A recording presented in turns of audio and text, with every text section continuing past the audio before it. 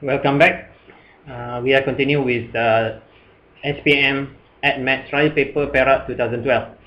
So we are with number 19. Given that y is equal to 3x over x squared plus 1 and its derivative is equal to function hx. So we are going to find out the definite integration of 2hx. So this is what we are trying to find out. We are given the equation of y and its derivative. So if we want to find the integration of the derivative, then it becomes the function y again. So this is like this is the function and this is derivative. When you integrate derivative, you get the function again. Alright.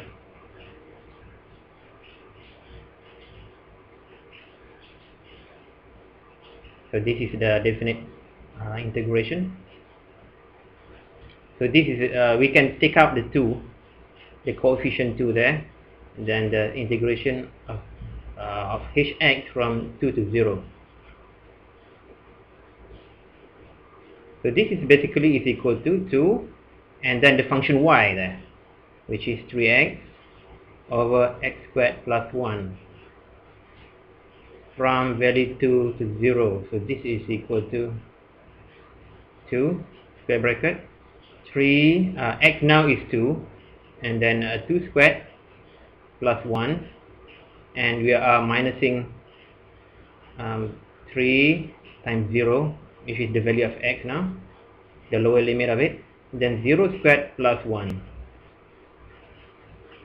As we know, this side of the equation will become 0, okay, because the numerator is 0. 3 times 0 is 0, so it's 0. So this is equal to 6 times 2 is 3 times 2 is 6 over 4 squared is 4 plus 1 becomes 5. So the answer to that the answer to this question is 12 over 5. There you go. Let's move on to the next question. Number 20. Find integration of 2x plus 1 dx from a to minus 14. So let's do that here. Integration of between a to minus 14, 2x plus 1 dx. This is equal to, integration of 2x is equal to 2x and then 1 plus 1 divided by 1 plus 1. Integration of 1 is x. So that is between a and minus 4. So 2x squared, and this is 1 plus 1 is 2, so we can cancel out each other, and then it leave with x squared only. X squared plus x between a and minus 4.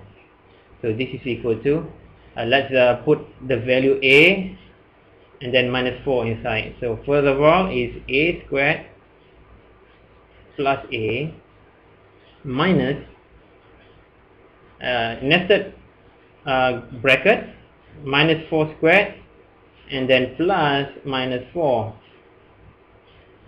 So this is equal to, let's go and resolve on the right over here. Let's maintain a squared plus a over here, and this is minus 4 squared is 16, positive 16, and then minus plus and minus 4 it become minus 4. So the answer to this question is a squared. Okay, let me just do it properly. A squared plus a minus 16 minus 4 is 12. That's the answer. Let's move on to the next question. We have positive integers. Okay, this is important. Positive integers consists of 2, 5 and k. So we have 3 numbers there. The standard deviation of this set of integers is square root of 6. So the question is find the value of k. First of all, let's take a look at the formula for standard deviation, sigma. This is equal to square root of summation of x minus x bar. X bar means mean, squared plus n divided by n. Or another formula that we can use is this: square root of summation of x squared over n minus x bar squared. So what is x bar? X bar is the mean. This is mean, right? Is 2 plus 5 plus k divided by n, which is 3. Okay, n is equal to 3. This is the sample size. So x bar is equal to 7 plus k over 3. Okay, we need to find the value of k, and we know that that the sigma is equal to square root of 6. So we're gonna need to use either one of these formula, either this one or this one. I think I'm gonna pick this one. So let's do it. So square root of summation of x squared. Summation of x squared is equal to 2 squared plus 5 squared. Okay, this one I put it longer. Plus k squared divided by 3. Okay, let me just get this one corrected here. So this should be longer, right? Square root of the whole thing minus x bar squared. X bar squared is this 7 plus k over 3 squared. So there you have it. This is equal to square root of 6 from here. So because both of sides of the equation has square root, so we can actually cancel them out. So we cut out all the square root on both sides, left and right. So left with only the contents of that square root. So let's take a look. 2 square is 4, plus 5 square is 25. So 25 plus 4 is 29. Then 29 plus k squared over 3 minus, okay, let's do this. 7 plus k squared. So that is equal to 49 plus 14k plus k squared over 3 squared is 9. So everything is equal to 6. So how do I get 49 plus 14k plus 7k plus k squared? Let's do this. Okay, so find information. 7 plus k squared is actually equal to 7 plus k times 7 plus k. So we need to go and multiply every single number, every single thing over here.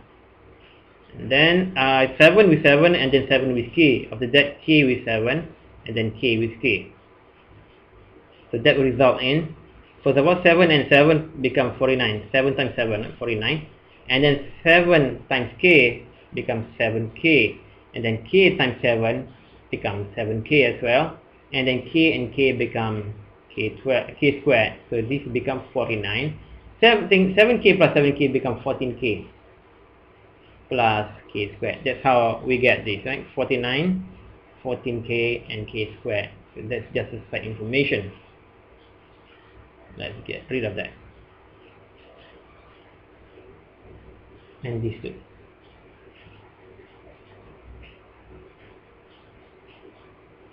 There you go. Alright, we have a denominator 3 and denominator 9, so we need to make sure that we make a common denominator. So we turn it to become denominator 9 on both sides. So on the left, we need to multiply it with 3. This we need to multiply with 3. Right, so that 3 times 3 becomes 9. And then 29 times 3. 29 times 3 is, if 30 times 3 is 90. So 90 minus 3 is 87. Plus 3k squared. And then minus 49. Okay, you have to imagine this. This has brackets surrounding it. So minus 49 and then minus is plus become minus 14k. Oops, 14k, and then minus with plus k squared become minus k squared. This is equal to 9.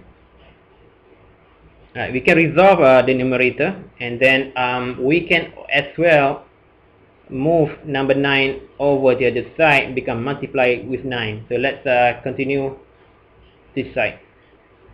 We don't have enough space down there.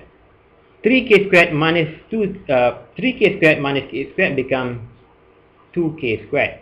And then I want to take the 14k. Okay, the coefficient of 14k, there is only one here, 14k minus, so that becomes minus 14k.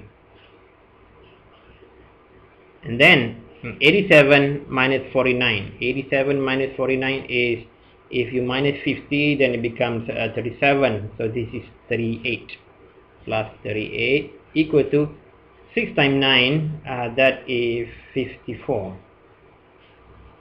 Then let's move 54 over to the left, so it becomes minus 54. So 2k squared minus 14k, 38 minus 54.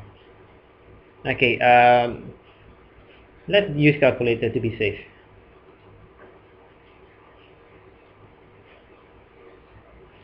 (38 minus 54), that is minus 16, equal to 0. And then we divide everything with 2, because they are all even numbers, so become k squared minus 7k minus 8 equal to 0.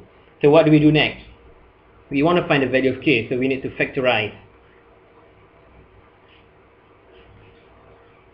So we have k and k over here. So what is the multiplier? Two numbers that multiply together become minus 8. It could be positive 8 with negative 1, or it could also be 4 and 2, or 8, 1 and 8. So, but we have coefficient of k here to be minus 7. So it must be 8 and 1. 8 and 1. But what about the signage? Because this is minus k, minus 7, so this should be minus and this should be plus. Why? Okay, let's go and verify that. K minus 8 and then k plus 1. Again, we need to go multiply each the component of these numbers in the bracket. Okay. This is just verification. If you feel you need to verify that to minimize mistakes, so let's do that. So k and k become k squared, so that's the same one we get over here. And then k multiply with 1 become plus 1. And then minus 8 and k become minus 8k, and then minus 8 and 1 become minus 8. So we get this one correct. K squared is still the same, right? K squared over here, and then minus 8 is still the same. What about this? K minus 7k, k minus 8k, so that becomes k squared minus 7k minus 8. So that's, everything is fine, everything is correct. So this factorization is correct. So let's delete everything here.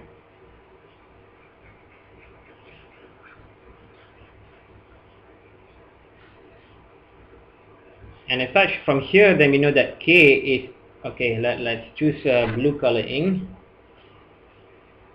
It is either 8 minus k equal to 0, or k plus 1 is equal to 0. So k could be 8. If k is 8, then 8 minus 8 becomes 0. Or k could be minus 1. If k is minus 1, then minus 1 plus 1 becomes 0. But remember, k should be a positive integer from here. So we can cancel out that k equal to minus 1. So the absolute answer is going to be k minus 8, positive integer. So that's the answer.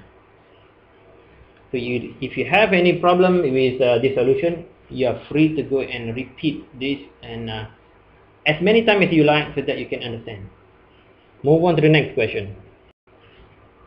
Given the equation of a curve y equal to 2x and then bracket 3x minus 2, find the coordinates of the turning point. Right. So if I visualize, let's take a look at the possible shape of the curve. It could be looking like this.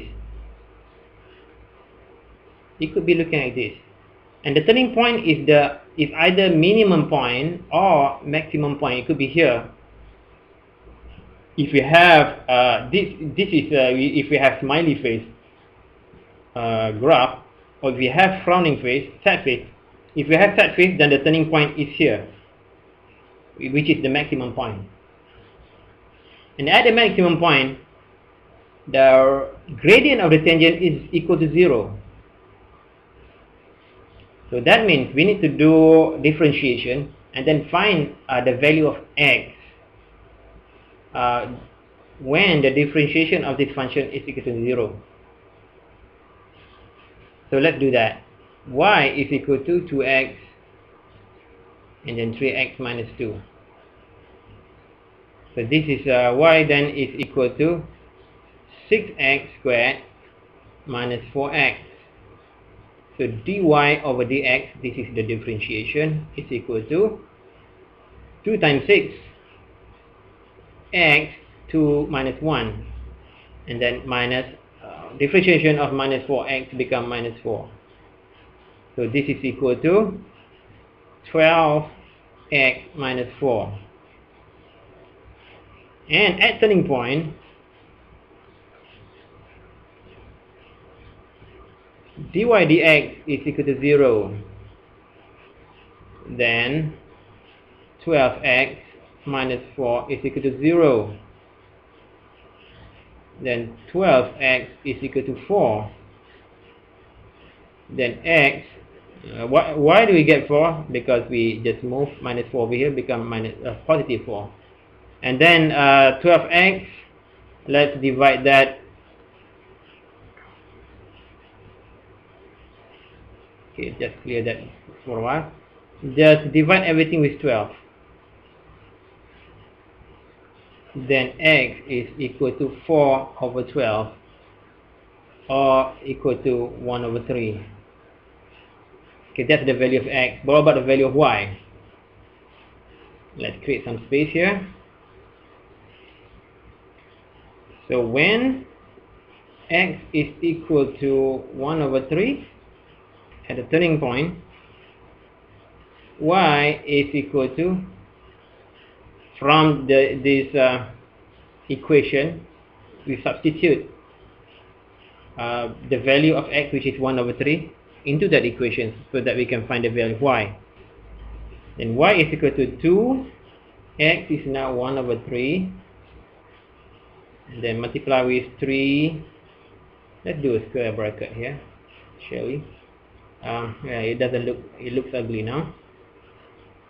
Okay, let's do that again. 3 times 1 over 3 minus 2. So that is equal to 2 over 3. And then 3 times 1 over 3, then it becomes 1. 1 minus 2 becomes minus 1. So y is equal to minus 2 over 3. Coordinates at the turning point. Let's divide this into two space. Coordinate at turning point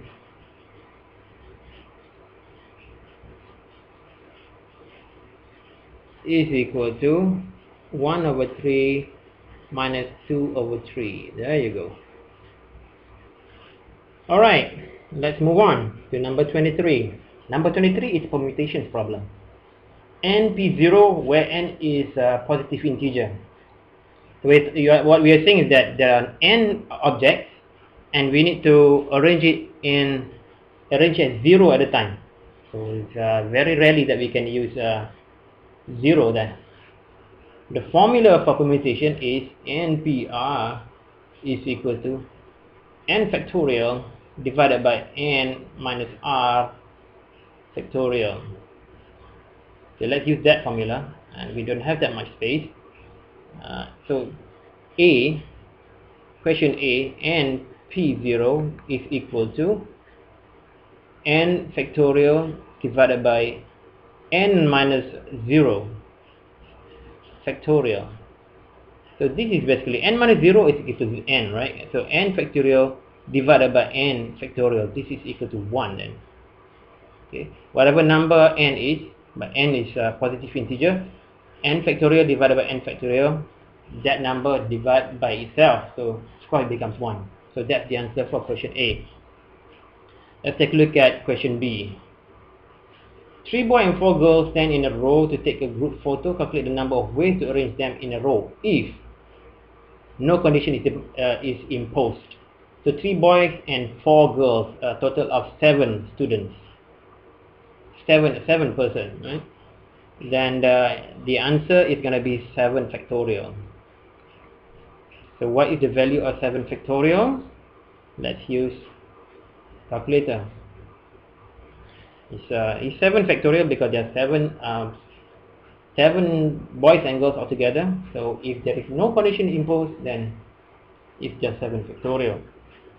So it's use calculator 7 and then factorial, shift, and this one. This is equal to 5040.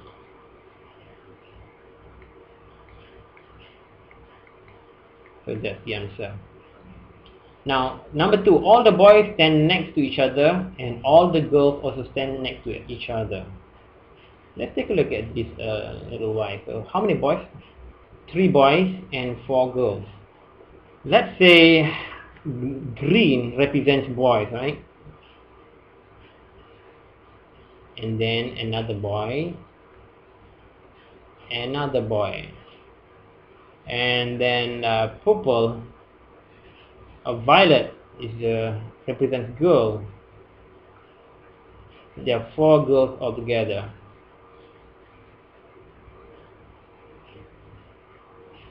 Okay, my hand drawing is not like Picasso.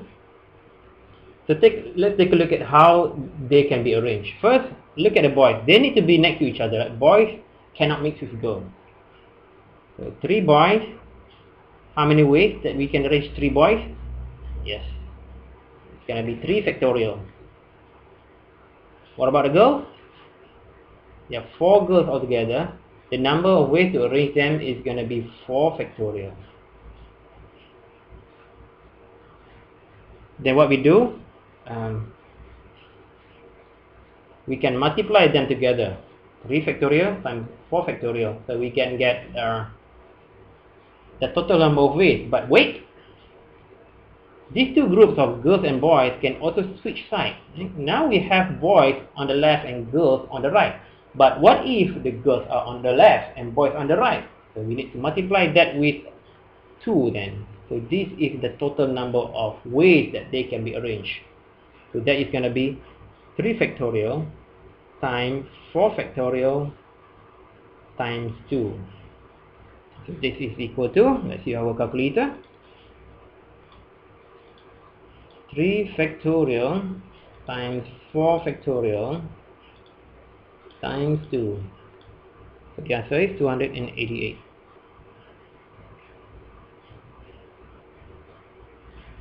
There you go.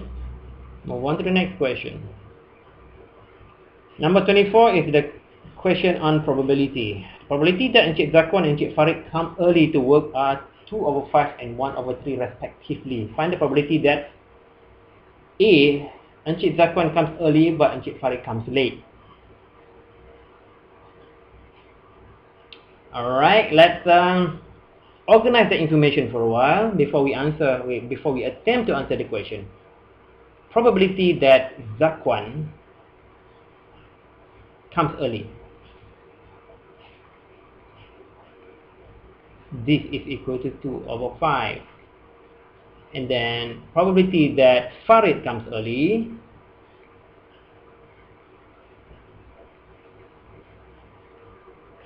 this is equal to 1/3. Let's just give a name to this probability. Let's say I call this is as PA, shall we? And this I call as P. No. Let's do this. Okay. Let's give a more meaningful representation here. Let's say Zakwan is Z, early is E. So ZE. Okay, then this is Farid comes early, then FE. Probability that Farid comes early. And then next one is, what is probability that Zakwan comes late?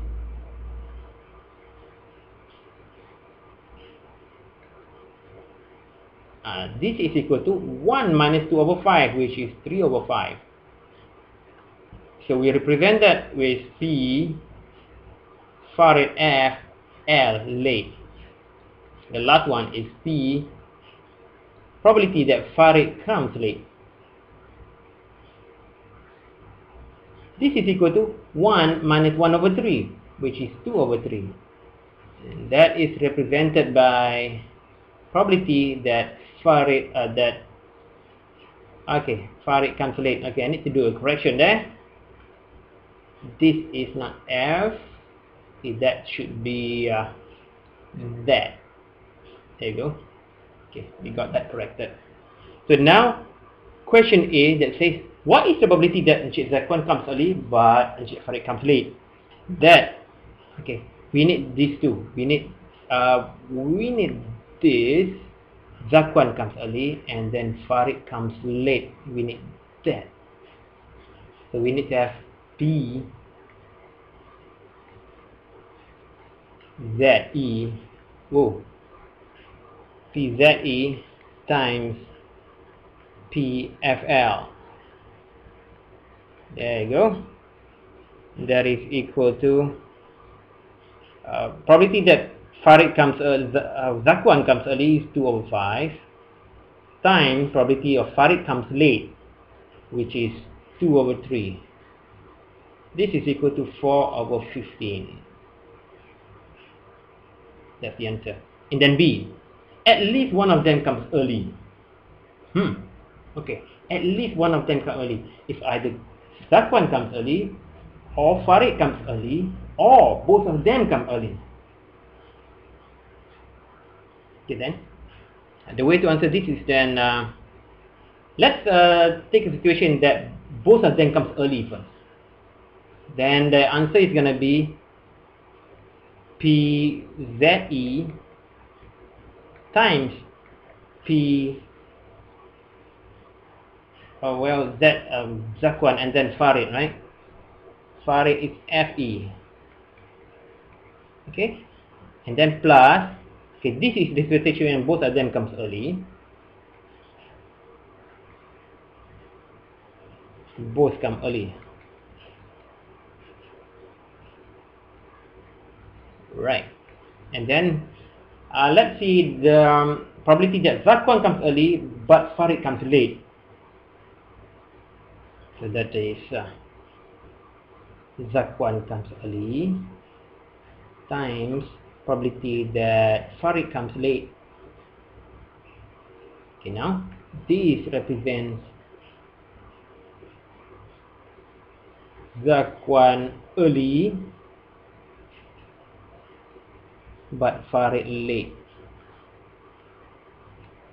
Alright, and the last situation, probable situation, is going to be like Zakwan is late but Farid is early. So the probability of Zakwan being late times probability that Farid is early. Okay, let's put a note. Zakwan late but Farid early. Okay, let's push down a little bit. Okay, probability that Zakwan come early is 2 over 5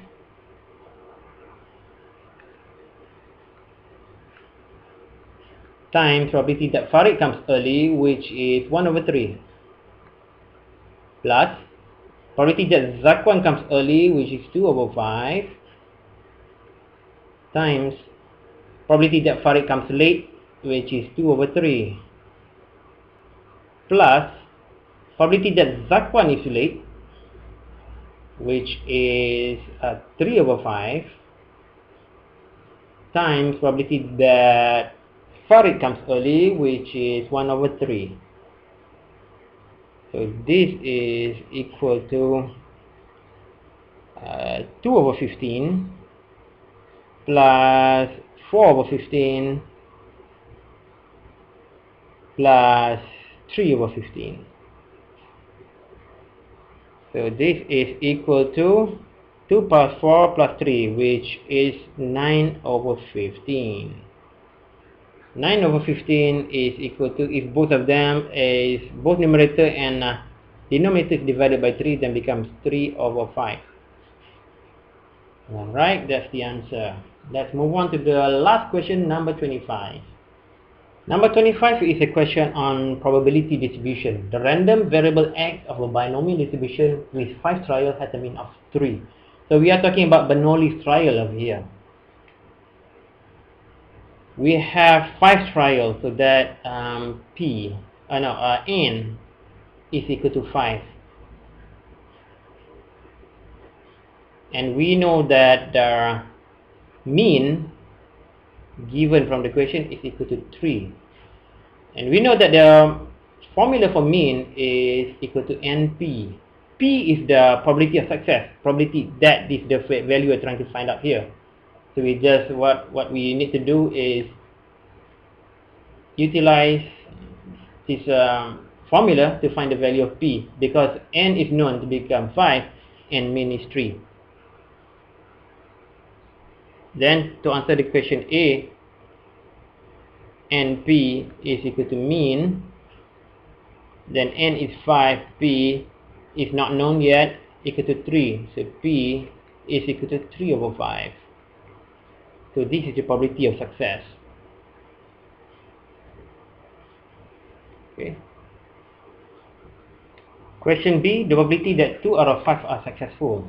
So what it says is that we do 5 trials, that 2 out of that 5 trials are successful, and then 3 out of the 5 trials are failed. The formula for probability is P x equal to R. R is the number of times that is successful, which is 2 in this example, equal to NCR, N is number of trial, which is in this example 5, times probability that it is successful raised to the power of R, number of times it is successful, and then times with Q, the number of failed attempts, failed trial, raised to the power of N minus R. So let's use that formula. So for this case, we want to find out if R is equal to 2. Okay. Now R is 2, N is 5, P is equal to 3 over 5, sorry. That is the answer that we get in the previous question, question A. Then Q is going to be 2 over 5. That is probability that it failed, which is 1 minus 3 over 5, which is 2 over 5. So let's go plug in this number. So F, 5C2, and then multiply with 3 over 5 raised to the power of 2, which is R, right? And then Q, the number of times the trial failed, which is 2 over 5, raised to the power of N minus R, 5 minus 2. This is equal to 5C2. Let's find out from using our calculator. 5C2, that's 10, times with 3 over 5 squared, which is 9 over 25, and times 5 minus 2 is 3. So let's just put the value there equal to 3. 2 cubed is 2 times 2 times 2, which is 8, over 5 cubed, which is 125. Let's pitch down a little bit. Let's use our calculator. So 10 times 9 over 25, and then times 8 over 125. So that is our answer. 144 over 635.